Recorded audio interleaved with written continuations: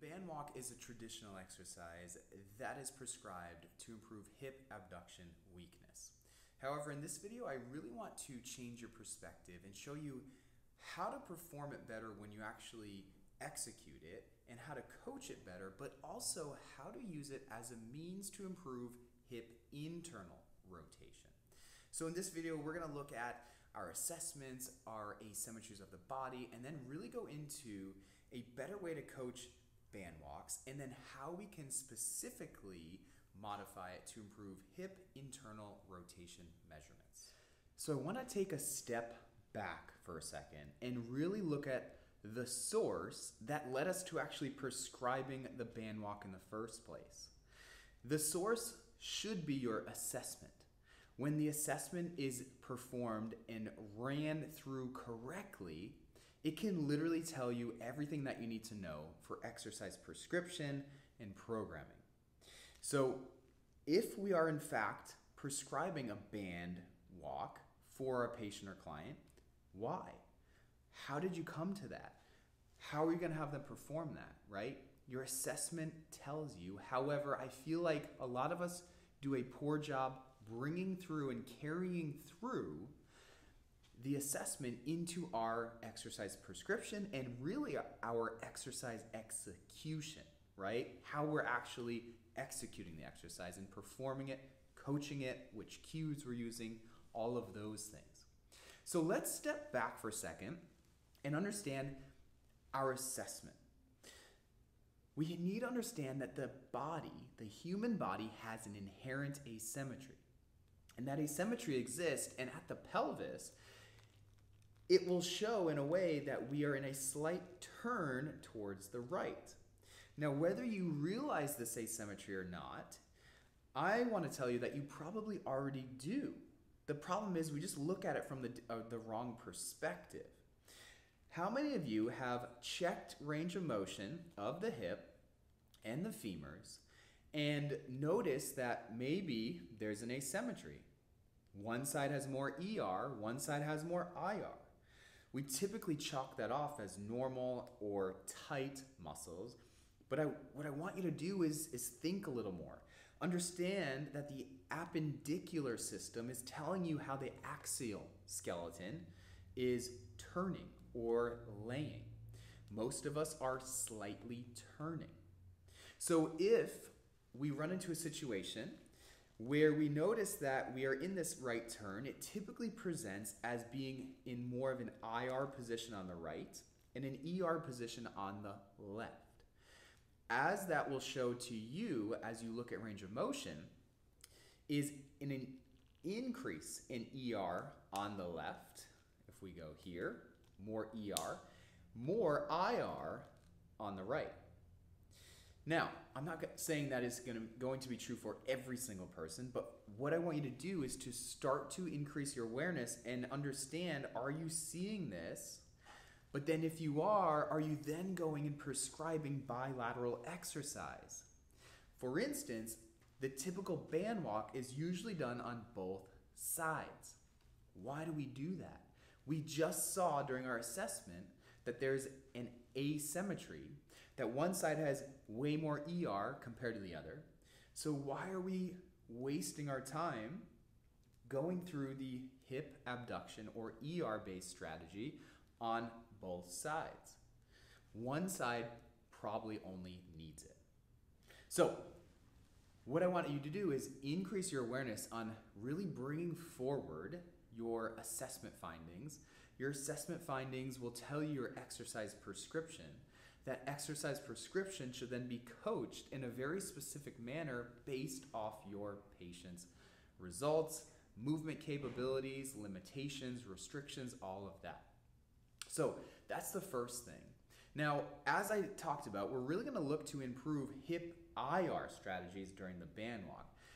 And I like substituting the traditional band walk or hip abduction measures for more of the IR side, because I find that there are three main compensations that happen with a traditional band walk that really make the exercise not worth doing. So the first we already talked about a little bit. That is performing the hip abduction or band walks bilaterally. We already talked about your assessment showed one thing, then you go and prescribe it bilaterally. Is that the best use of your time? Maybe, maybe not. But remember, in the physical therapy world, you typically don't have a lot of time with your patients. So everything you need to do and prescribe and coach needs to be done with intention and purpose so that you can give them back the most value and back the most quality of life that they are looking to return to, right? So the first thing is understanding that unilateral exercise is okay. The second problem that typically happens with a band walk is that it's normally performed very poorly. There's a lot of compensations. We have trunk leans, we have momentum through the spine, we have hips moving in ways that we don't want them to. So to me, if I want to improve hip abduction or external rotation measures, I think there's better exercises that can do that with decreasing the amount of compensations that occur. The last compensation and problem with the typical band walk is that essentially it plays off of what we just talked about, is that we tend to have really low standards with this exercise. What I have found is that it really turns into an exercise that turns into a warm-up for a lot of people. The therapist or the coach doesn't really watch it. It's typically performed wrong with momentum like we talked about. So we go through the motions with this exercise. So I really strive and encourage you to raise your standards and have higher movement standards during this exercise. And what you'll find is that shifting this towards more of an IR bias will do a lot of that for you.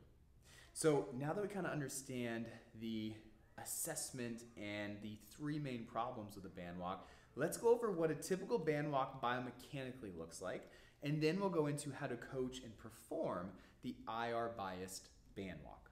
So we briefly talked about our asymmetry where we have right IR and left ER. Now we need to understand that the typical band walk is a very femoral or femur driven exercise, right? The femur is moving on the pelvis or the femur is moving on the acetabulum. What I want you to start to shift towards is actually moving this to a exercise that has more of a pelvis bias. And once we do that, that's when we can really start to drive IR mechanics. So you'll use your assessment findings, but for our example, where we have left IR limitations, we are going to demonstrate and show you how to get more of that turn towards the left. That turn towards the left is really going to start to address the left IR biases. Now again, we already touched upon this, but we're not going to do it on the right. Why? Because typically, or based off our example, we already have right IR. We need to work on left IR, right?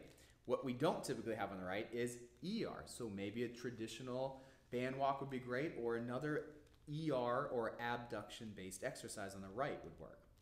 But we are really going to start to move this towards more of a pelvis driven exercise compared to a femur driven exercise. So we're going to be able to use 3 simple cues that teach your patient how to move into internal rotation that will give them IR that they don't have. Can't get better than that, right? So step, shift, lift. Those are going to be the 3 keys that you need to know. And I want to break down what they each mean and what we need to look for. And then you can see me doing it as I'm talking. So the first one's pretty easy. We're stepping. What you really want to think about is as you step, we're stepping about an inch or 2 outside shoulder width, right? So doesn't need to be a huge step, but we need a decent step. Now from there, they need to shift. Now, you may need to break down a shift so that your patient or client can perform it.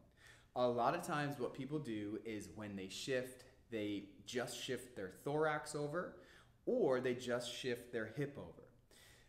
Ideally, we need to stay in a nice straight line. So when you go, you truly offload the limb that you're looking to unload. How do we do that? We can cue nose over toe. When you shift nose over toe, you'll start to see that the whole body moves more as a unit over to that left side.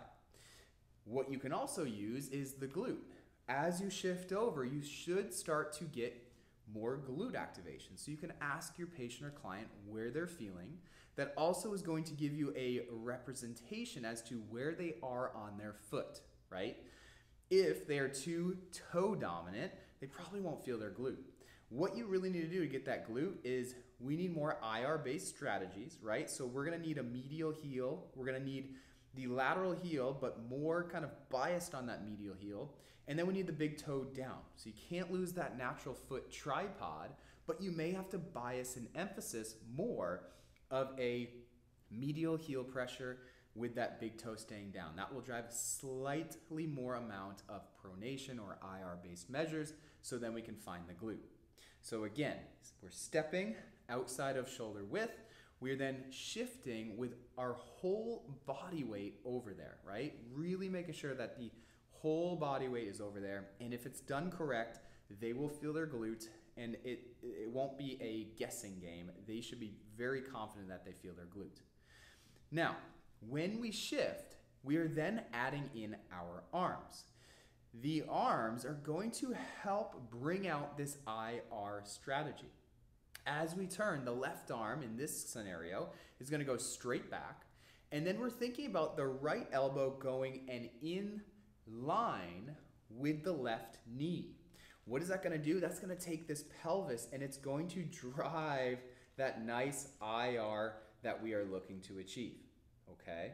So we're using the arms and the thorax, and it's really nice because what you'll find is a lot of times with this, you will get improvements at the pelvis, but a lot of improvements at the shoulder as well, because we are really putting this as a full body exercise. So we have that left arm going back, we have the trunk turning. That's all promoting IR-based strategies on the left.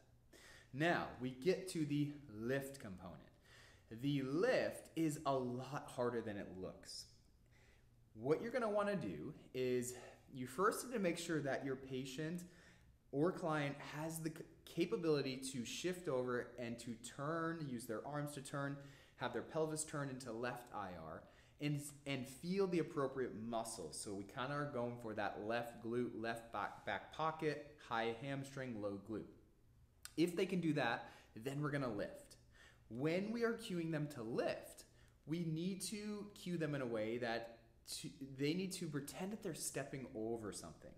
Because what we're trying to do is drive IR stability. The two things that often happen is when your patient or client goes to lift, they're either gonna kick out towards the right because they don't have that range that they're in or stability, or they're going to stand, right? Because we're in a little bit of a squatty position. We need to maintain that position. We're not looking to elevate or stand or squat lower, right? That'd be more of a quad dominant compensation. They need to just maintain, and it's really hard. When you lift that leg, you're trying to see minimal to no motion. We are maintaining our IR-based strategy. We are holding on to the stability and strength that we're working on, and then they're gonna take their foot up and over, and then they can repeat. When you are cueing to lift, I encourage you to start with a heel raise so they can start to feel what it actually feels like with decreasing the amount of weight on their right leg. And then when they come and finally lift the toe, it's very slow, right? We're not dragging the leg, we're lifting it up, and we're doing it in a very slow, controlled manner. So that's what it really comes down to. Our step, shift, lift, we're using the thorax, we're using our coaching cues, we're using breathing, right? We can inhale on the way back there, exhale as you bring your leg up, but we're using all these strategies to improve hip IR. And again, it's in a way that is very much a higher standards of movement in a very specific and purposeful way so that we can get exactly what our assessment told us.